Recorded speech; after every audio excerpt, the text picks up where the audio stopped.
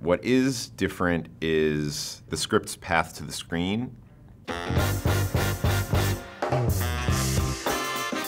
If you're working in feature, the scenes are often rewritten over and over and over and over and over and over and over and over with the story artists. If you're in TV, you may be writing an outline, like when I do the Mickey shorts, I write an outline, and that goes to a story artist, and the story artist fleshes these scenes out. If I'm writing Tangled, those scenes are written, and then the story artist may embellish certain things, and then I might have to come back. And so it's a slower process, and it's almost like micromanaging the actors, in a sense, or the performances, because, you know, animators and story artists are doing that. So that process is a little bit different.